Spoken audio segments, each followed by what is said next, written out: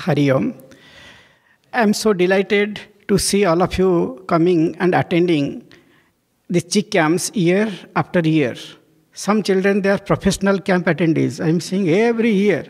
And they are coming from Balbir till now they are coming. Somebody may think, I think they don't have job or no other work. That's why they only attend camps.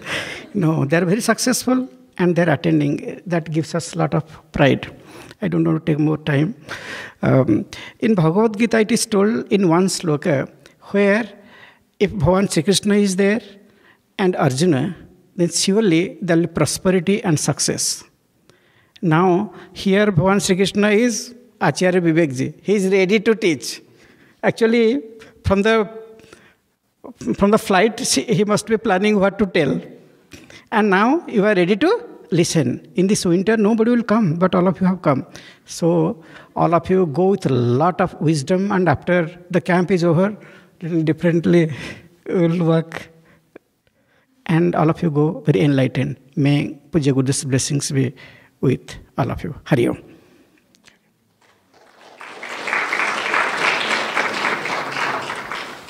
And now we ask Acharya Vivekji to say a few words and then lead us into our first discourse. Swamiji was right. I did write a few things down. Hari Om. The first time I came to Chinmaya Mission Chicago in the role of serving was the summer of 2008, and I went to Yamunotri.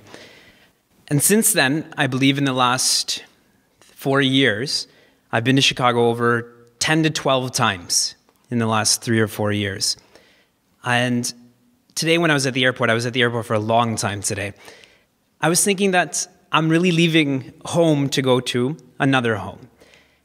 And I'm not just saying that, you were thinking, okay, everywhere you say is home. And it's true, everywhere is home. But there's a level of comfort that one feels, at least I feel, coming to Chicago. And it's a joy to experience that.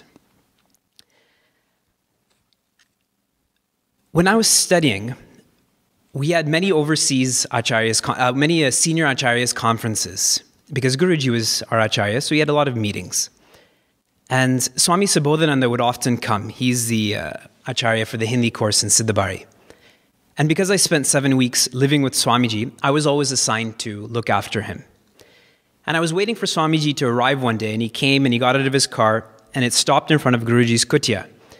And I did my pranams, and Swamiji said, is Guruji there? And I said, yes, he's waiting for you. And he says, hold this. And I held his bag, and he goes, I have to put on my makeup. And he just fixed his angavastra and just pushed his hair back and so on and so forth. And then he looked at me in the eye and said, it's the little things that make a man. And what we're going to do over the next 3 days is focus on the habits that we have. Because the habits are who we are. And if those habits are healthy, then we live a healthy life. If the habits are not healthy, then we're not living a healthy life. And we're going to do this through select verses of chapter 4. And we'll begin with the shloka that we chanted earlier today, and we'll go from there. And we're running out of time because I was late today because my flight got canceled. But today's a special day for me on a very personal level, because I started teaching on January 13th in 2008 at Chinmaya Dhara. And it was a Sunday, and I taught half a class of Bhajagovindam to the adults, and then half a class to the youth on Bleeding the Truth, a commentary that I wrote on Bhajagovindam. So it's been exactly 4 years that I've completed in regards to serving society, serving Chinmaya Mission, serving myself really. And it reminds me of what Guruji would often say about Gurudev. There's a Hindi saying, and I don't know the exact words, but essentially, before nobody wanted me, but then you chose me, and I became priceless. And I think about the last 4 years that I've experienced, and it's been, even calling it the best is a relative term, it's been a perfect 4 years. Because in these past 4 years, all I do is spend time with masters, like Swamiji, like Guruji, with all of you. What else does one want out of life than that? And that's because someone chose me, and I became priceless. So today's a special day for me, and I'm happy to be here to share that with all of you.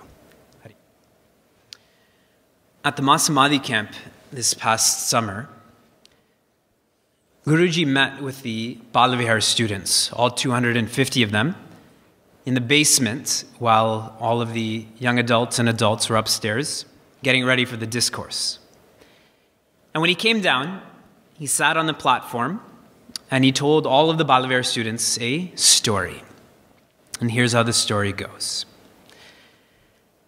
There was a group of monkeys that would climb over to the neighbors, to the farmer's field, and they would steal mangoes. They would throw rocks and knock those mangoes down. They would shake the trees. It would be in the trees, and they would steal these mangoes and eat them. But as this was happening, naturally the farmers wanted those mangoes, so they would take rocks and throw them at the monkeys. And those monkeys would always be hurt and come back, and they would complain about being hurt and the farmer, but then they'd go back and they'd go for those mangoes again. And this continued for a long time. Until one day, one of the monkeys said, "Why don't we have our own mango tree? Then we don't have to bear all of the abuse from this farmer, and we can have all the mangoes we want." So everyone agreed, this is a good idea. But they needed a seed. So one brave monkey says, "I'll go and I'll go get that seed." So he goes over to the farmer's field and he takes one of those mangoes, but the farmer is there and he's throwing rocks at him and he gets hit, but he comes back to the group of monkeys and they have that seed and they dig a hole and they put the seed in the hole and they cover it up. And all the monkeys are just standing around looking at that patched up hole. 1 hour passes, 2 hours pass. Then one monkey all of a sudden digs up the hole and says, "Where's the tree? Where's the tree? Where are the mangoes?" But just the seed. So another monkey hits him in the head and says, "It takes longer than that." So they covered it up again. 1 hour pass, 2 hours pass, 3 hours pass. Then that same monkey digs up the hole and just the seed. When Guruji was narrating his story, he essentially was telling those Balavihar students, don't be monkeys. Be patient. And as he was narrating this, I couldn't help but think about the dozens, hundreds, thousands, millions of people around us, including us, that believe we will be happy like that. That we'll live the way that we are living right now, but in a moment's time, that we will be happy. I think about our parents that have been listening to discourses 5 years, 10 years, 25 years, 30 years, yet the same anger problems, the same uncontrolled desire. I always glance at the registration list for each of these retreats, and I always see certain names at all of these retreats. And that makes me very happy that us CHYKs are committed to coming to these retreats. But two other observations stem from that observation. Number one, we need to change the vision of these retreats to bring in more people who are not exposed to CHYK. This is a forum to attract people to come to the study groups. So for all of the organizers that are listening to this, this is the forum to bring in new people to CHYK. Number two, when we come to these retreats, do we have the same mentality as those monkeys do? Or are we changing after these retreats? The message that comes out of these retreats, despite how many retreats we go to, despite how much we're exposed to this knowledge, unfortunately gets second priority. And we all know that. We know that school comes first, health comes first, socializing comes first, traveling comes first. Everything comes first. But have we really understood the message from these retreats then? From these scriptures?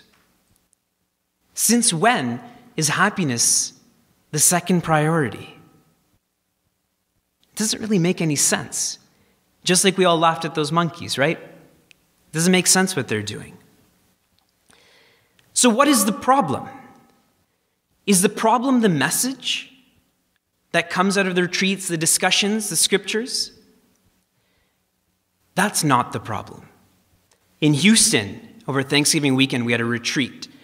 And we did a debate, a dharmic debate. And the theme was, can Vedanta be lived? And we had our prosecution, our defendants, the jury, the judges. And everyone shared their ideas on it. And after the ideas were shared, then I offered the last point of thought. And that was, Vedanta can be lived. Because there are the stories, there are the experiences of so many people that have been transformed by this knowledge. And a month later, I went to London, and I met with our CHYKs there too. And their number one selling point on why people should come to the discussions is that everyone who's come to those discussions is more efficient and effective at their jobs, in their relationships, in their health, in living.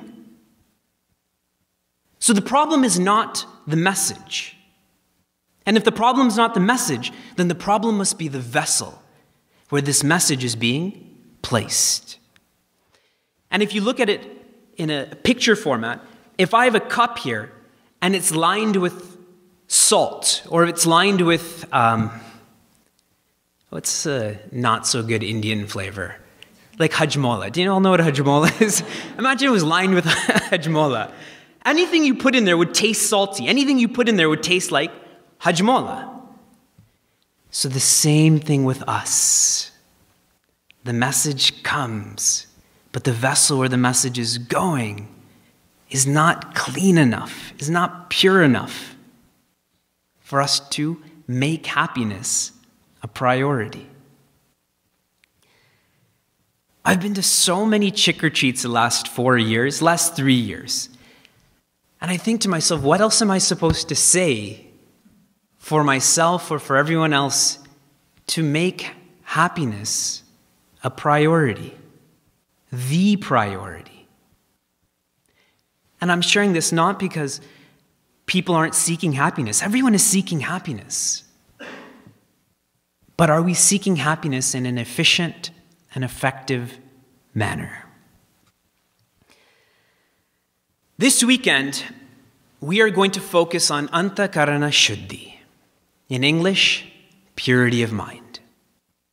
That is what the next 4 discourses are going to focus on, purity of mind.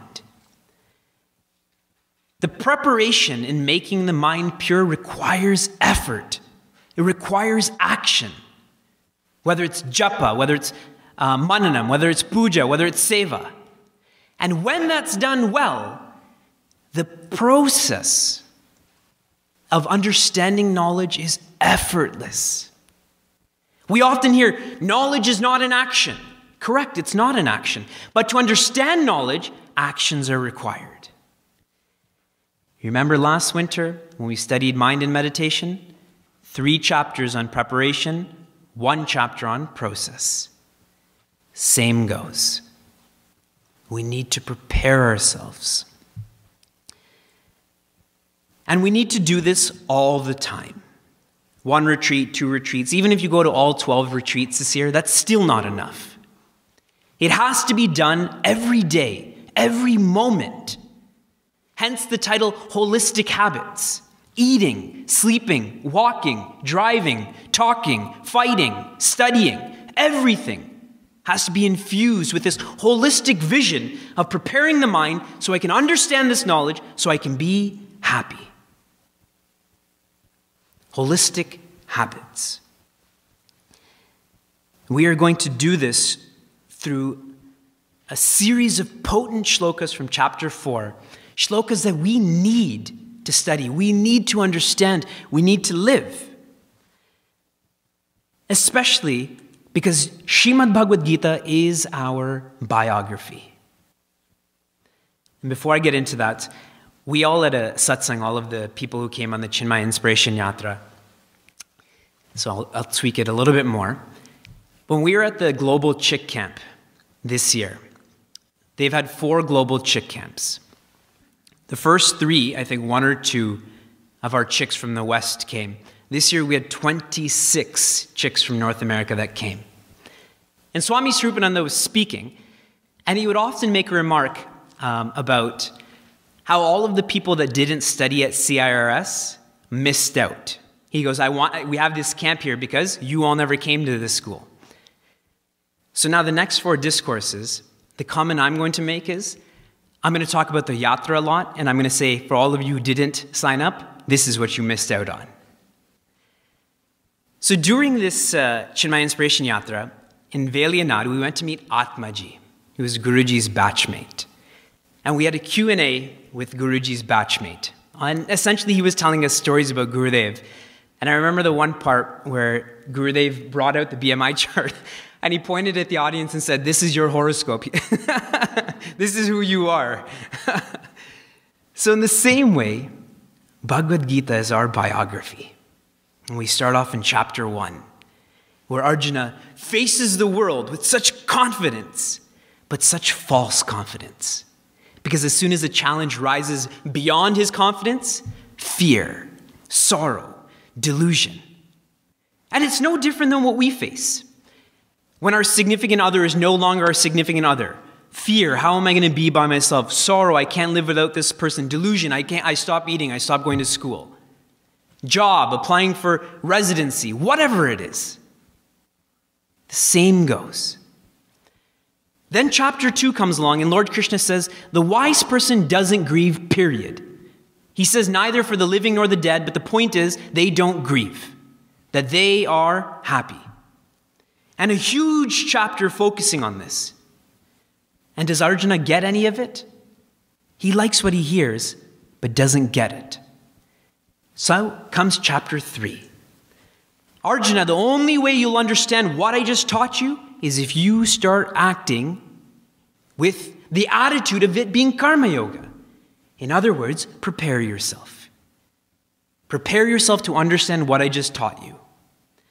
Then comes chapter 4, which takes that karma yoga, which is a very inspiring message, and gives definitive ways to actually live this.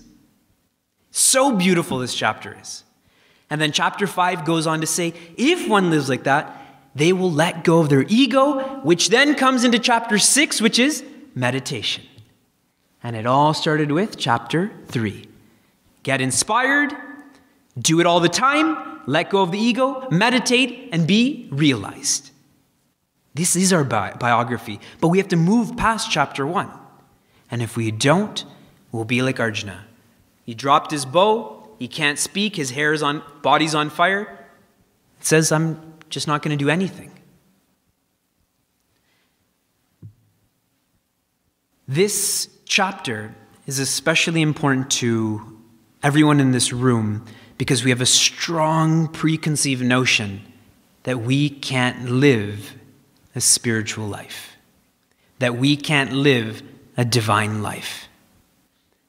How many times do you come to me and say, but I can't do it right now. I'm too busy. Work's in the way. Family's in the way. I'm going to have a child. Blah, blah, blah, blah, blah. This chapter says enough of the excuses. Live it. And beautifully, this chapter is our Puja Guruji's favorite chapter. And he never told us why while we studied in the course. I only found out afterwards by Swami Shantananda, who said this is Guruji's favorite chapter because this is the first chapter he heard Gurudev teach. It is a very practical chapter, and we will begin our study of chapter 4 with shloka 24. A famous shloka, which we read about, which we hear, which we chant. And from this evening onwards, I don't want anyone in this room to ever forget. Every meal that's eaten, say it out loud or say it in your mind, but chant this shloka. I'll chant each quarter, each pada. You please repeat. It's on page 51, shloka 24. And then afterwards, we'll chant together. Brahmarpanam Brahmahavihi Brahmagno Brahmanahutam. Brahmeva tena gantavyam. Brahma karma samadhina. Together, Brahmarpanam Brahmahavihi.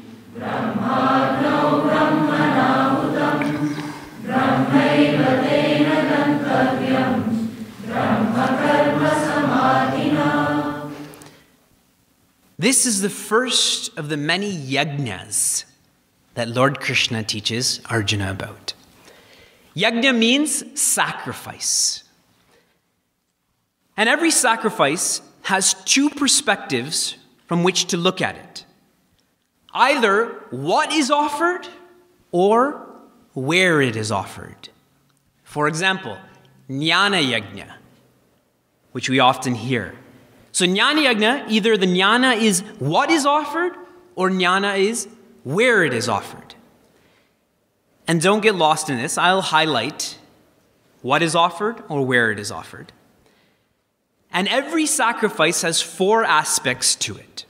These four aspects are the individual, the materials, the fire, and the power or deity or result, whatever term you like.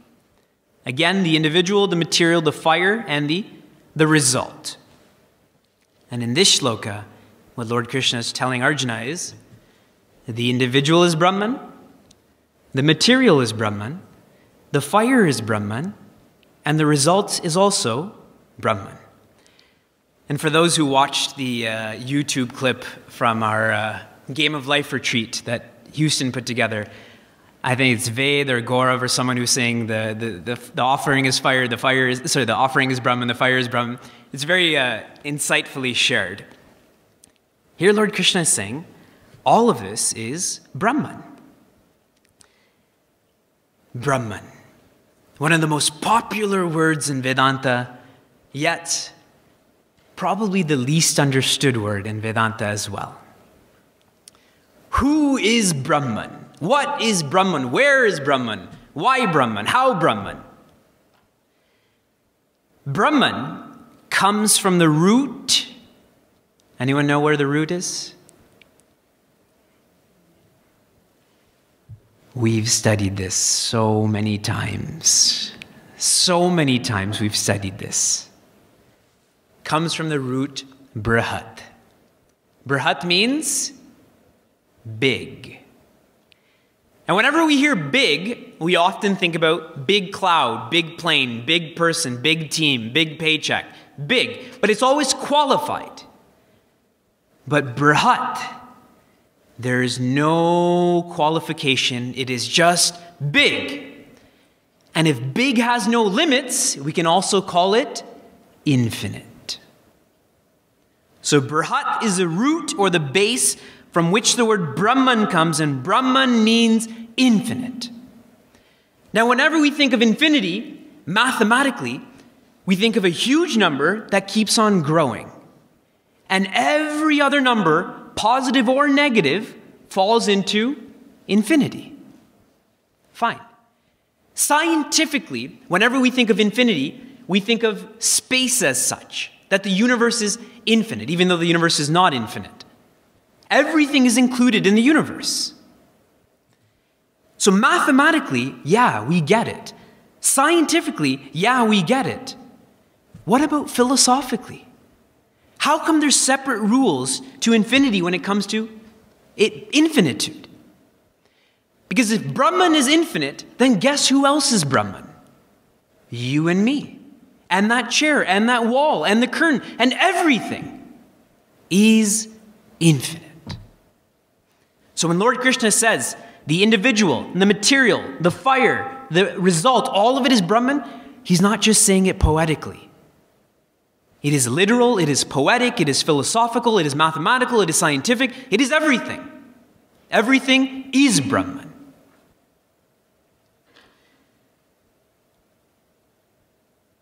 When we don't understand this, we know what Maya is.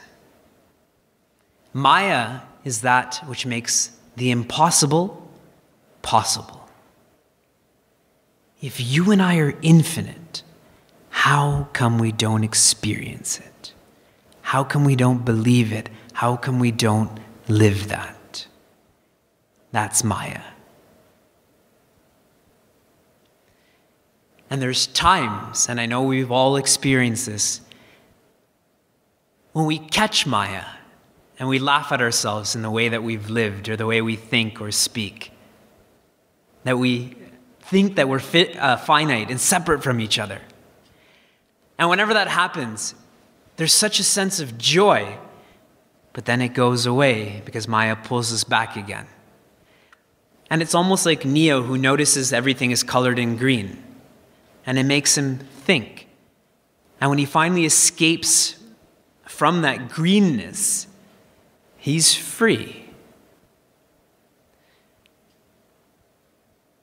We have to let go of Maya, and it's almost like in the movie Peaceful Warrior, where he's holding on to his ego, and he learns he has to let go. And when he lets go, when he lets go of his ego, he is free. He understands who he was, is, and will be. When something is beyond our reach, what do we do then? When we go up to dunk a basketball but it's beyond our reach, what do? We put a chair there or a trampoline and we step on that to practice dunking. You're all thinking we bring the net down, but that example won't fit. So we put a chair there or a trampoline and we make that reachable. In the same way, when we don't understand an idea in philosophy, in Vedanta, when it's beyond our reach, make it reachable. And I want us to remember this through this whole retreat and then after this retreat too. Make this reachable. Do it with our day-to-day affairs. And when I was thinking about holistic habits, I was thinking, what else can I share with everyone? I've already given ideas on how to sleep earlier. Every month, sleep 5 minutes earlier, wake up 5 minutes earlier. I've already talked about Gita, read 2 shlokas a day. I've already talked about weight loss, exercise half an hour a day. Make it reachable. And if we do that with everything in our life, we will reach it then. Time management, stress management, relationship management. It's simply about making that which is not reachable today, reachable tomorrow. So now bringing it back to what Lord Krishna is teaching here. In our scriptures, we call that which helps us reach the unreachable a lakshana. A lakshana means an indicator. And for those who listen to the podcasts that I attach with the Acharya, at the end of each podcast, I give one lakshana. One way to live what was shared in that podcast. Traditionally, in our scriptures, the lakshana is, if you can't see that motion detector back there, I will say, look at me. Then I'll say, look at my arm. Look to the end of my arm, look to the end of my index finger, and then look beyond.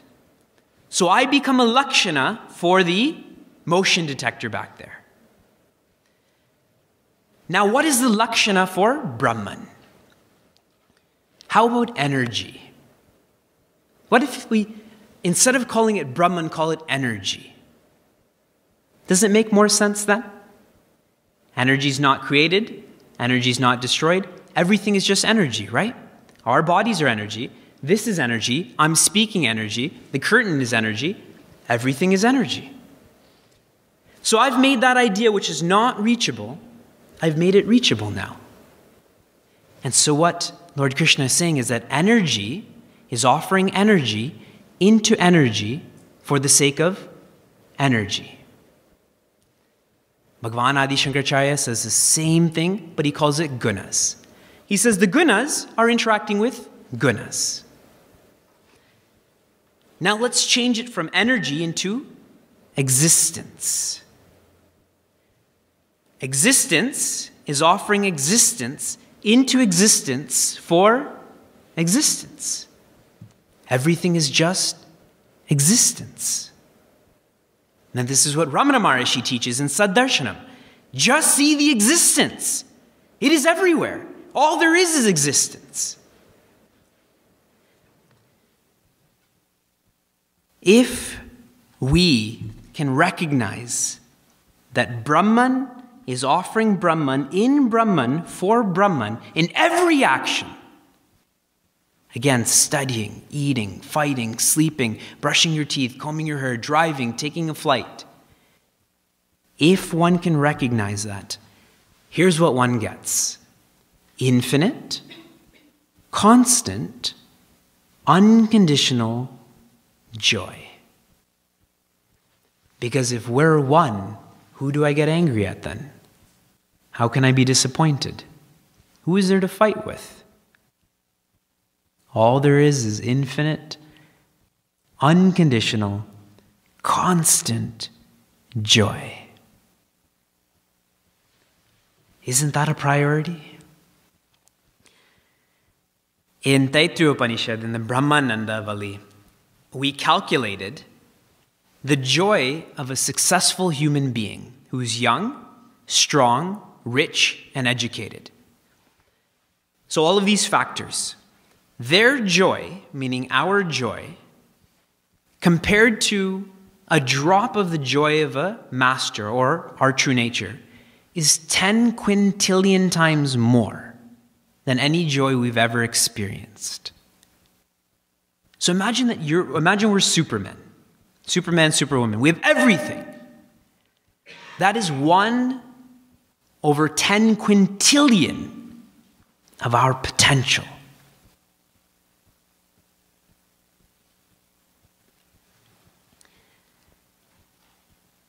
As we hear this shloka, every intelligent seeker will be asking, why do we chant this before meals? It has nothing to do with food at all. There's no mention of food at all in this shloka. Because if we follow Lord Krishna's train of thought, this is the best picture of a yajna happening. I offer food into the fire of my stomach for the sake of satiating my hunger. So now every time I eat, if I can imagine this, at least 3 times a day, my mind will go to Brahman. That's why Lord Krishna never talked about food here. It's our rishis. What seers they were to connect this shloka to food. They know that we're going to eat 3 times a day. Why not make that into a divine habit? Why not think of Brahman every time we eat? And Puja Gurudev, and that's why I want you all to read this commentary as well, says here, this shloka summarizes the entire philosophical content of Vedanta. 1 shloka. We can end the retreat now. There's nothing else needs to be said, literally. All the other shlokas I'm going to share are simply a commentary on 1 shloka. That's why teaching Vedanta is a really challenging subject. Because there's just one message, be happy. And how many times does one have to say it, and how many different times? And still, nobody listens. That's all. There's nothing else to say. There's nothing else to do. 1 meal a day, we should eat in silence. And I don't know what Swati and Monica have planned, but I'd like for that to be lunch, tomorrow and Sunday, to be eaten in silence. And if there's a problem with that, then we'll change whatever meal it is. But tomorrow we'll eat 1 meal in silence, the day after as well. And with every bite, think about Brahman, Brahman, Brahman, Brahman. We start here, 1 meal, 2 meals. Monday we'll do it too. If I do it on Monday, I'll probably do it on Tuesday. And at least for 15 minutes of my day, I will think about Brahman. And maybe the next month it'll be 16 minutes, 17 minutes. And there'll be a time when it's 1,440 minutes. That's the day we'll get realized. And then what will we have? Infinite, constant, unconditional joy. 10 quillion times more than what we're experiencing now. Silence, 2 meals. One tomorrow, one on Sunday. But start every meal that one eats. Even if one's at the movie theater and you're about to take a piece of popcorn, just chant it in your head. When there's large groups of people, then chant it together. Right? It's fun. Without making a scene, it's fun. But even if it is a scene, who cares? I found that, and it's probably not good, but after 4 years of serving in this capacity, that I'm less concerned with what people say or think or even care about me. Even like when we finished our yatra, then I wanted everyone to join the Vedanta course. I wanted, shave your head, have a shika, only wear white. You know, who cares? Get realized. And I'm sure nobody's parents liked that. But I don't care. Because really, I'm simply a catalyst for someone to seek happiness completely. How can someone be mad at that? So in the same way, like I said, if you're at a restaurant, say it out loud. Who cares? You're remembering Brahman. Brahman will protect you from Brahman. Be free. Be fearless. There's no point otherwise. Moderation will get no one anywhere. You don't moderate happiness. Happiness, ante up, all in. They're the only people that are happy. If we think about moderation towards what? Moderating happiness and sadness? What kind of life is that? Just allowing unhappiness then. With this shloka, we are given a map. And now Bhagavan Sri Krishna simply takes this map and he puts in a variety of life experiences and continues with chapter 4. But the map's been given now. Everything else is details from this map. We're on shloka 25 on page 54. Devam eva pare yajnam yoginah paryupasate brahmagnava pare yajnam yajnevopajuhvati Devam eva pare yajnam yoginah paryupasate brahmagnava pare yajnam yajnevopajuhvati. Here Lord Krishna is teaching Deva Yajna.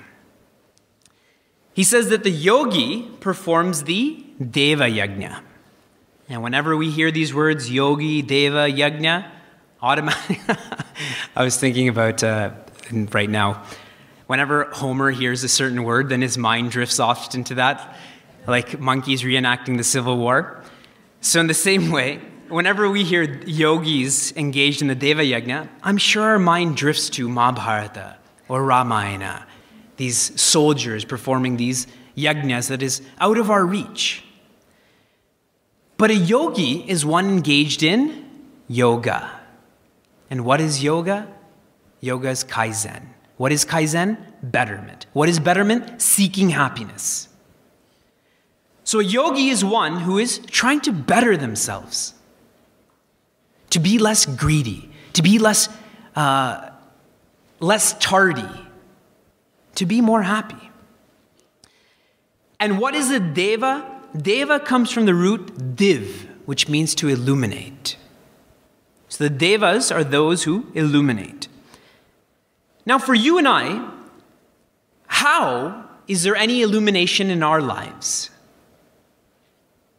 If you close your eyes, can you see anything? If you plug your ears, do you hear any sound? If you close your mouth, can you taste anything? These sense organs are the devas in this yajna. My hands illuminate touch for me. My ears illuminate sound for me. So in this yajna, what Lord Krishna is saying is that what is offered is sense objects. And where this is offered is devas, our sense organs. So imagine that every experience we have through the sense organs is a yajna, is a sacrifice, is a means to developing purity of mind. Every experience. So now we're all thinking, but we do that, but we're not affected by it. How come I don't get purity of mind when I eat or walk or talk or see or hear? This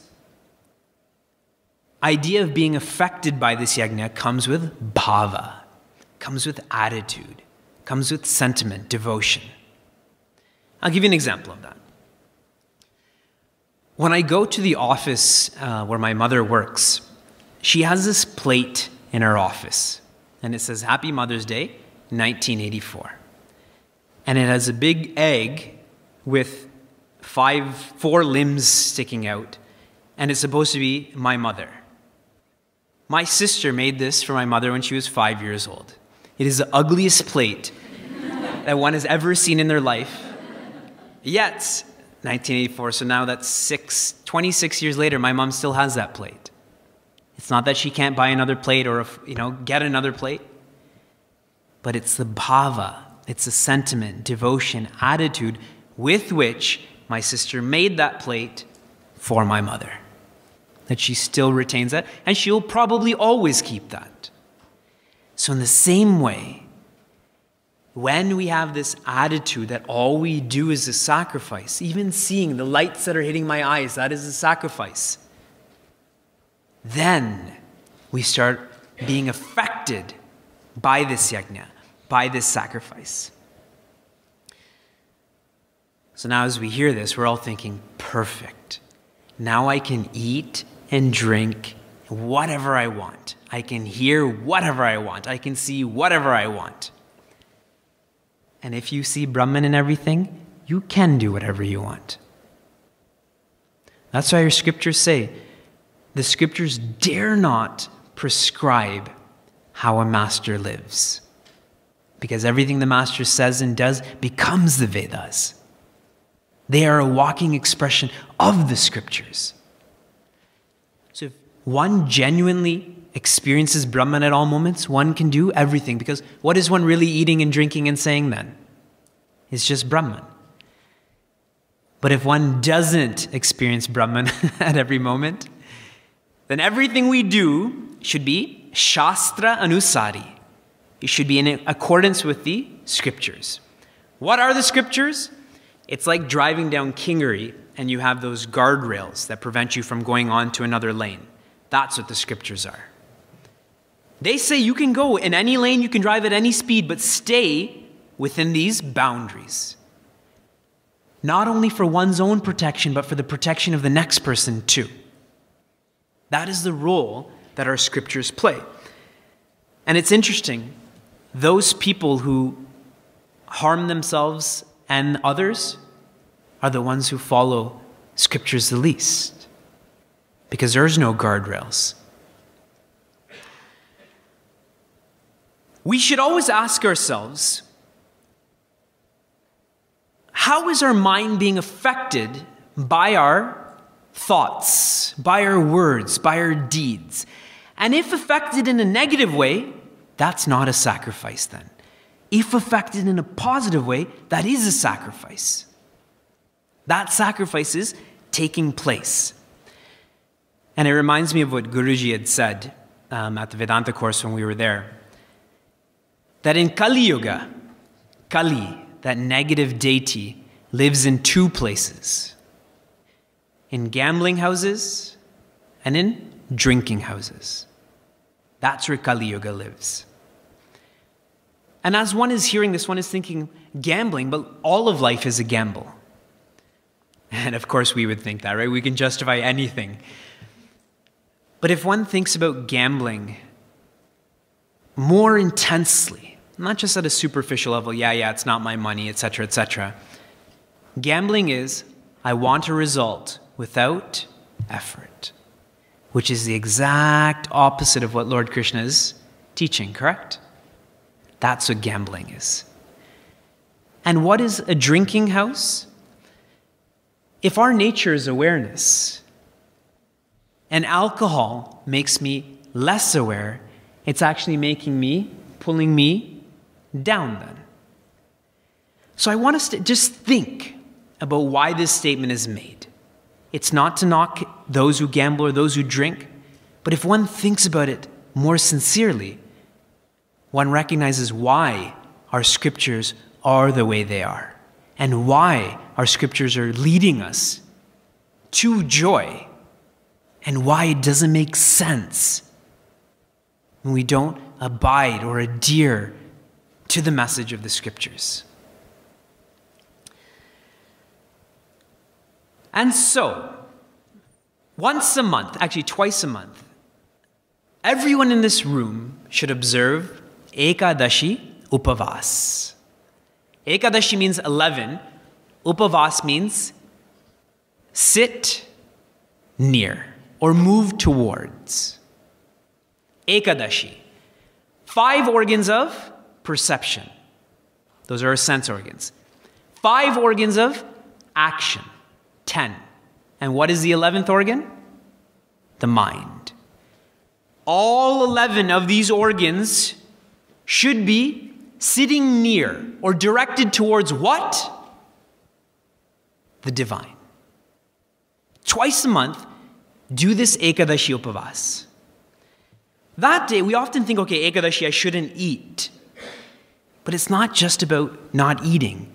The idea is that day, I will dedicate all 10 of these organs towards remembering the divine. Because if I do it twice a month, the next month I may do it 3 times, 4 times, 10 times, 20 times, 31 times. I will be realized then. And why do I want to be realized? Because I will experience joy 10 quintillion times more than what I've experienced thus far in my life. Twice a month. In the Vedanta course, it's mandatory that they have to do this, where that day they don't eat. But if it's not about eating, it's also about that day, let's not listen to the radio. That day, let's not watch TV. That day, let's only use email if we have to use email. That's the idea. Where these organs of action, of perception, the mind is directed towards the divine. Twice a month. And now, the other yajna talked about in this shloka is called Brahma Yajna. And what Bhagavan Adi Shankaracharya has said here is, Brahma Yajna is where the ego is offered into Brahman. And when the ego is offered into Brahman, what happens to the ego? It dies. Everyone in this room is on a suicide mission right now. And that suicide mission is of the ego. Now some people are scared, right? But it would be the same fear that a drop of water would have when looking at the ocean. If that drop's fears are legitimate, it's because the drop doesn't want to be great. The drop doesn't want to reach its potential. The drop doesn't want to be unconditional. And sometimes, most of the time, we're like that too. Our potential is infinite. What are we scared of? Why aren't we jumping? In London, and Swami Srupananda touched upon this as well, the CHYK coordinator in London, the first day when I arrived in London, him and I had dinner together and we went to see, I forgot what movie we went to see. Ides of March. Good movie. I think it's called Ides of March or Tides of March, whatever it's called. It's a good movie. And before we got to the movie, he had said that I'm you but I followed the ordinary path and you followed an extraordinary path. And I said, you are me, but you've reversed your observations. You've taken the extraordinary path. I've taken the ordinary path. Why I'm ordinary is because I've made happiness priority number 1. Why you're extraordinary is because you've made happiness priority number 2. Only an extraordinary person would be able to do that, to have the courage and the strength to give up happiness for whatever else that he's pursuing, or she.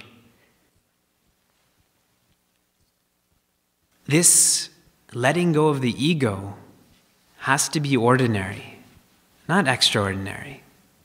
As long as it's extraordinary, we will never let go of limitations.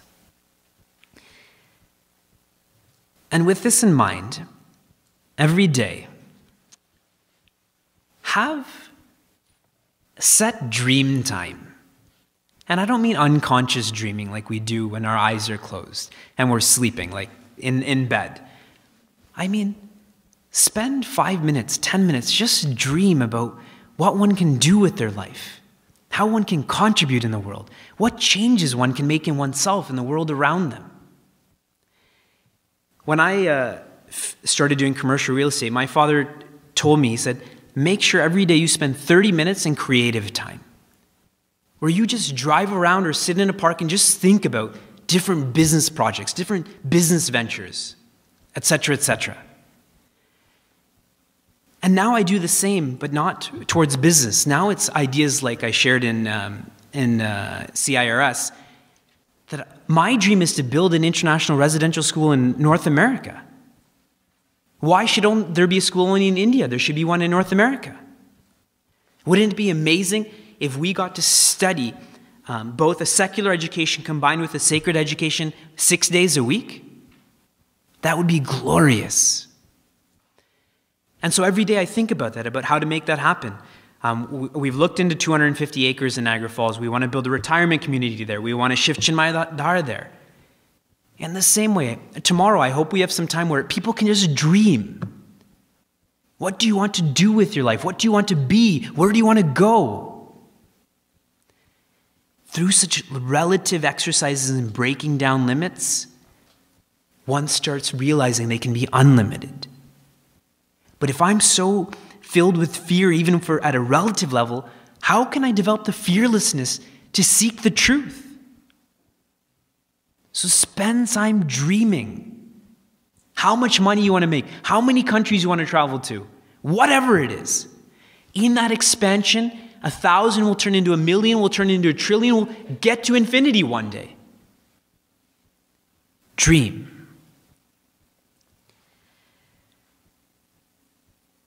We'll continue with our yajnas tomorrow.